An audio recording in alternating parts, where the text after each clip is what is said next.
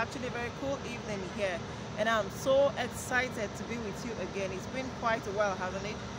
Yeah, so today I'm going to be talking about a topic about which I am really passionate. I'm going to be talking about gender-based violence. And I'm hearing someone saying to me, this does not concern me at all.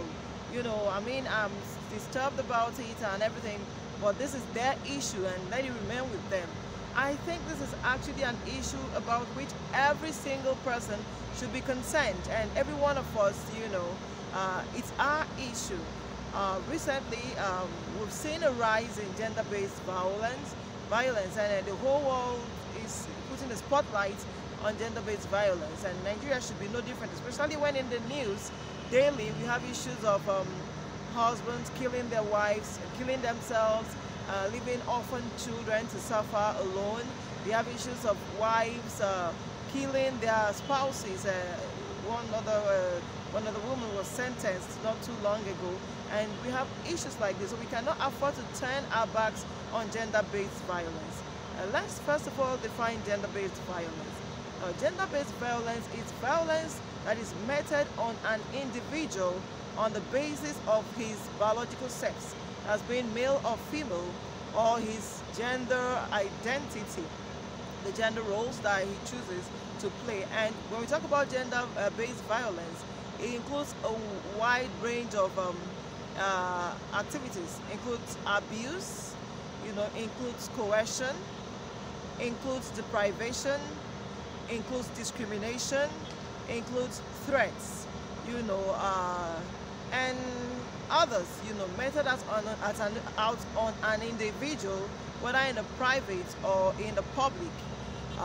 Violence of a sexual nature, violence of a physical nature, violence of a verbal nature, of a psychological nature and emotional nature, you know, and all of this. That's what we mean by gender-based violence. And there are actually several types of gender-based violence, you know, stuff like rape.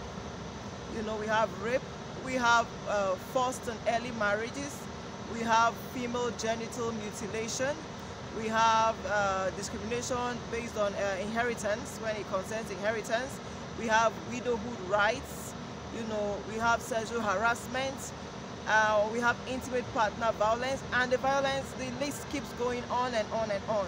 But for today, I would like to focus on intimate partner violence.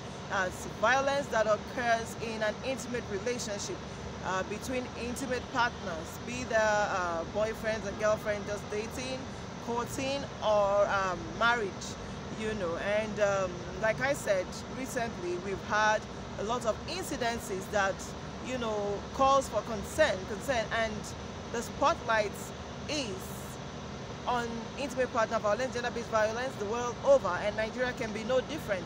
Now, I think, and permit me to air my thoughts, and if you stay with me through this video, you might be convinced to think as I think.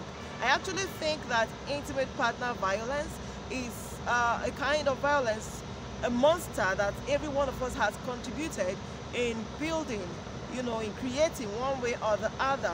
And I think that all hands needs to be on deck to put an end to intimate partner violence.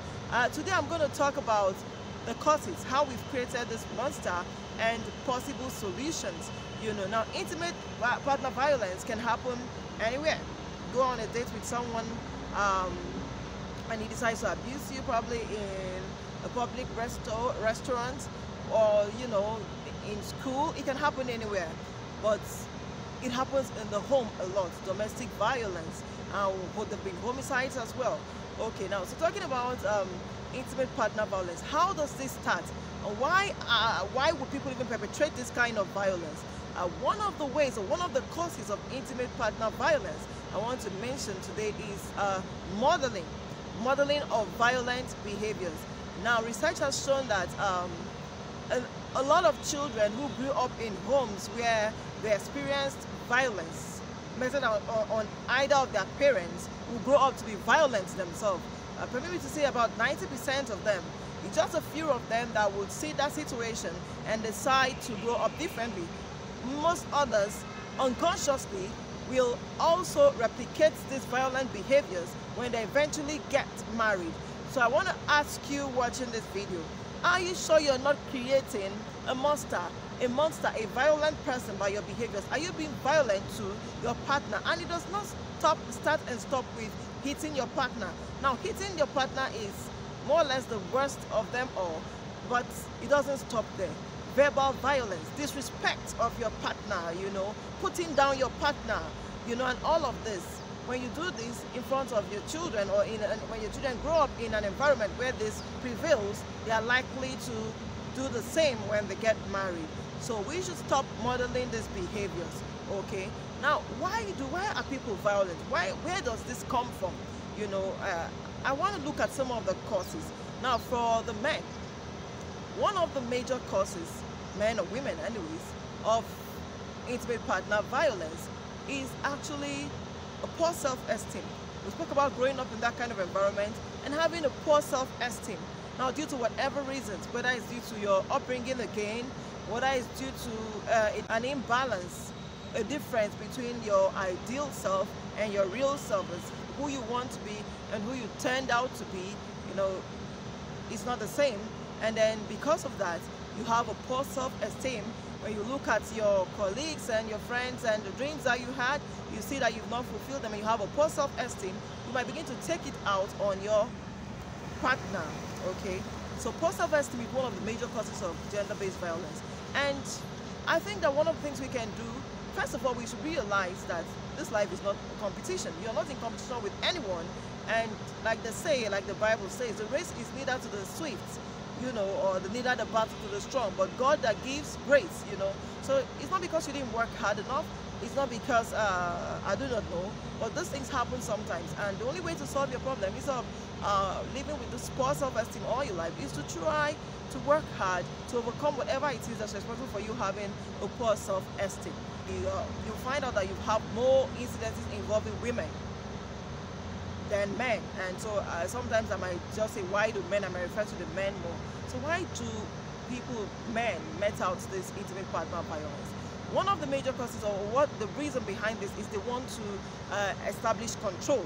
They want to maintain control over their partner, and when they feel that like they're running out of control, one way they would do, try to maintain that control is through violence. And like I said, it's because they have a poor self-esteem that they see a need to maintain. As a matter of fact, kudos to all the strong men out there who would never put their hand on the woman, who respects women and will not even talk down on their women. I mean, when you talk down on your woman, whether in private or in public, you're talking down on yourself, because the two have become one. I mean, so if you put down your wife, you're putting down yourself. So kudos to the strong men. It's actually a sign of strength to refuse to hit a woman.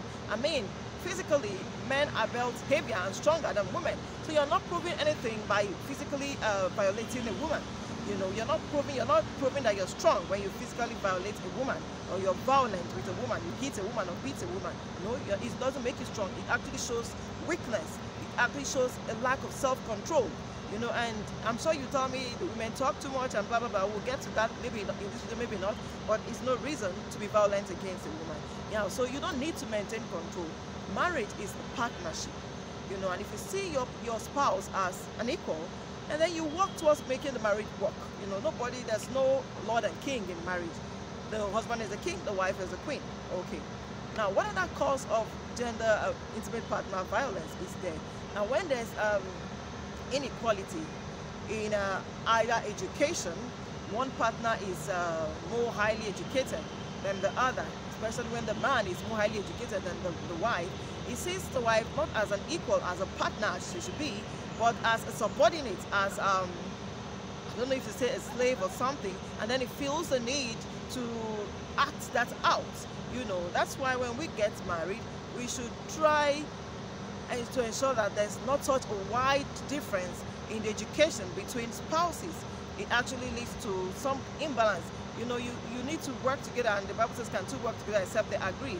If there's such a great, huge difference in a lot of things, except the spouse is strong enough to try to build that woman up to his status, there will be that difference, and it might lead to frustration, and might lead to the man or being violent on the woman. Now, another cause of gender-based violence is difference in socioeconomic status. When one rich man somewhere comes to marry a lady from a humble background, and you feel like, no, we are not equals. I'm better than you, I'm richer, I'm more educated. I mean, it goes hand in hand, education and socioeconomic status. Yeah, so if there's a way to bridge this gap and to ensure that the gap in education and socioeconomic status is not too wide, it is better for marriage. Now, there are a whole lot of other things that cause gender-based violence, you know. Society. You know, society, you go everywhere and you hear it's a man's world, it's a man's world. It looks like society encourages intimate partner violence, especially when the man is a perpetrator. And, you know, most times, knowingly or unknowingly, we encourage this because when the woman tries to speak up, we begin to condemn her and look for reasons why she caused it. And if the woman leaves her marriage, she becomes a bad woman that could not stay in her marriage. And parents will tell their daughters, make sure you don't stay with that friend that couldn't stay in her marriage. The friends who alienate their friend say, okay, because your marriage broke up, you want to come and break up ours. And the society begins to treat that woman who had experienced intimate partner violence and decided to walk away as a bad person, you know. And so that makes us want to stay. You know, society has contributed and played a huge role in encouraging, without knowing, intimate partner violence. And it shouldn't be so. This is the time that we begin to make a change. This is the time that we begin to encourage women, men, as the case may be, to speak up and to take action. Okay, I'm not encouraging divorce, but if you're being violated, if you're experiencing intimate partner violence in marriage, you can get separated for a while and give your partner the time for reflection. And after a while, if there's a change and you know you see reasons, you can get back together. But first of all, save your life and live. All of these women who have died in marriages due to intimate partner violence, if they had been separated for a while, you know, or even separated, if you can walk, you know, they would have been able to save the situation. So if you have to separate for a while, please do so. Society has encouraged gender-based violence. Another thing that has led to an increase in gender-based violence is our traditional marital rights, where a man comes to marry a woman and he's asked to pay so much, such a huge sum of money, and sometimes he has to borrow money from friends, he has to use up all his savings just to pay the bride price. And each time the friends come asking him for the loan, to repay the loan, he gets upset and he might take it out on the woman. Or whenever he looks at his bank account and see, you know, how much he had to spend marrying the woman, he begins to treat the woman as a property instead of as a partner. So I think that we have to review and take a second look at our traditional marital rights. You're not selling out your daughter for Christ's own sake. There's no need asking for such huge amounts of money and then putting the new couple into stress, you know, and then making the man feel like, okay, if I spend all this money on her, she's my property. No, we should look for a way to put an end to this. I mean, it's not right. It's just not right, okay? And we encourage it when we do that. Another way that we encourage gender-based violence is using religion, telling the woman that you know, divorce is unacceptable, and I'm a Christian, and I believe that divorce is unacceptable, and I believe that there are many issues in marriage that we can work on, you know, and remain together or come back together, but not physical violence. When somebody is beating you, hitting your head on the wall, and you stay there and keep mute, I don't think that's what it should be. There should be a solution. The church should actually step in and stop the man. And we should encourage women to speak up in the churches. You know, the pastors' wives, and all of these keep telling the women you have to stay there in spite of what is happening. And when these women end up dying in this situation, they get blamed. But by then it's too late. You know, God loves the man as much as he loves the woman. You know, and if Jesus saw you fit to die for you, then what do you think? That he wants to sit down there and see you suffer in the hands of a man?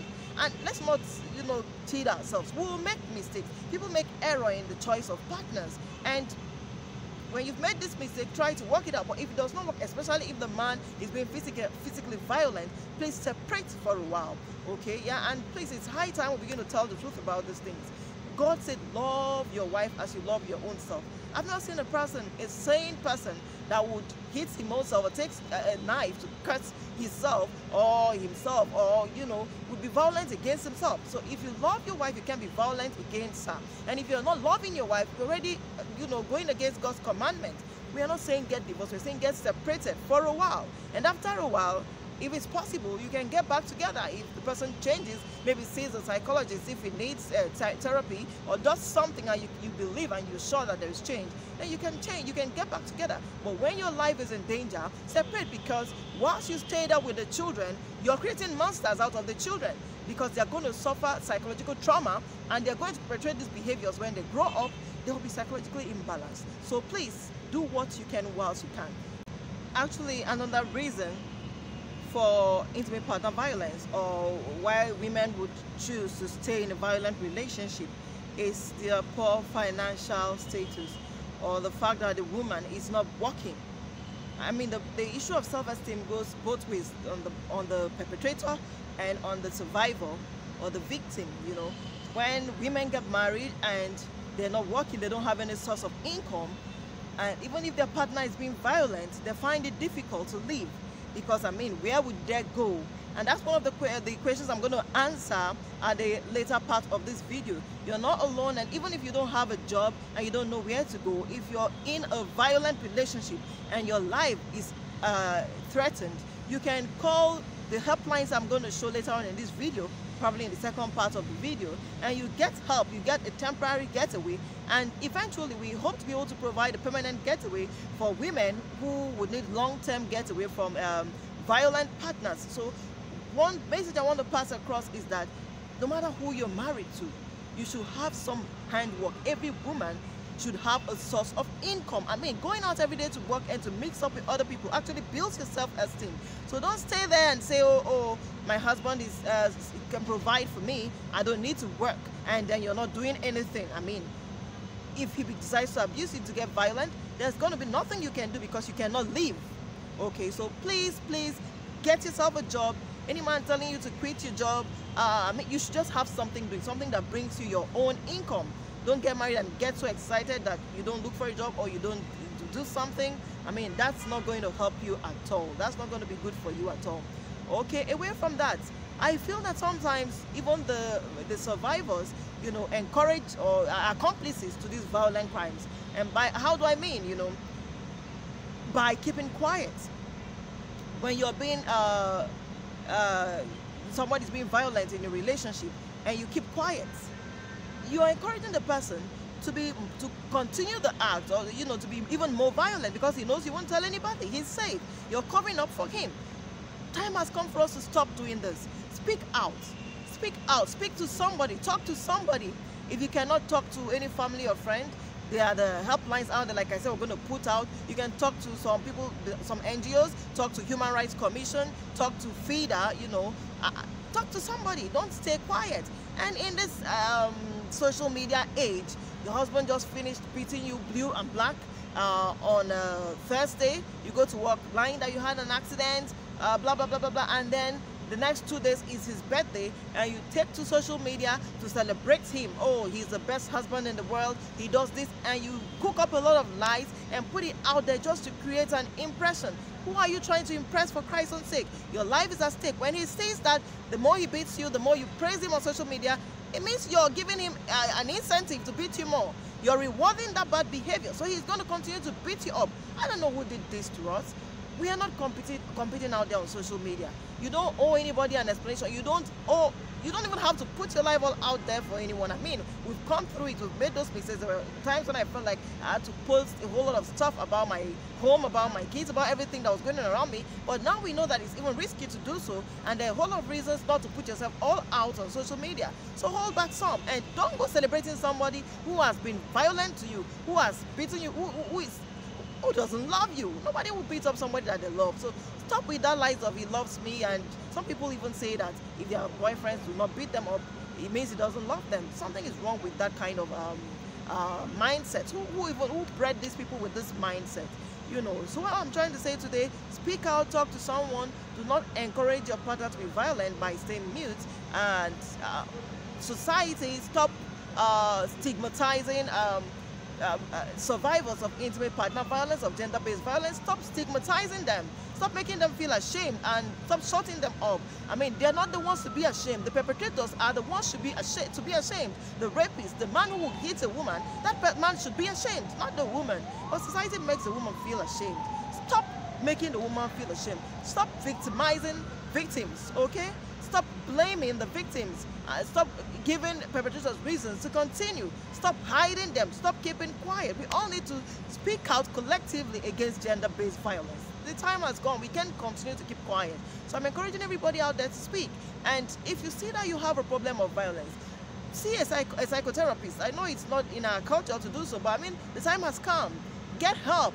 Let's try to get to the root of this violence. Why are you being violent? Is it that the behavior was modeled to you as a child? You need to get to the root and begin to solve it from the root. Is it because of low self-esteem?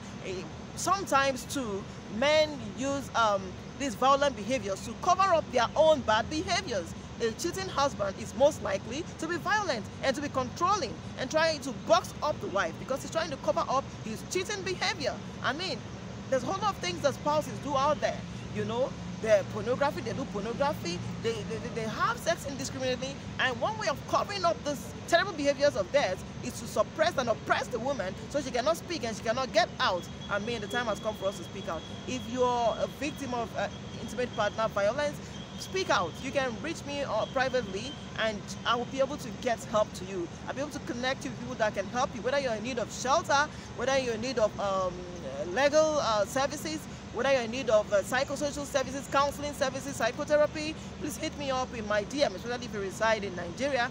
Send me a private message in the comment section, speak to me, or go to my handles on Instagram at The Psychologist NG, on Facebook at The Psychologist NG, and also on Twitter at The Psychologist NG. And let's see how we can help you walk out of this. No one is happy to see divorce. No one wants to break your marriage.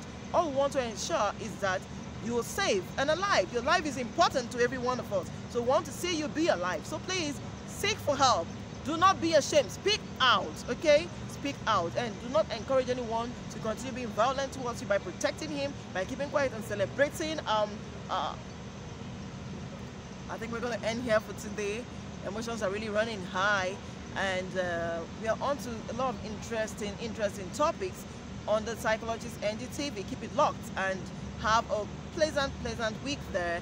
I wish you more wins. I wish you love and light and all that you wish to solve. Take care. Bye. Love you.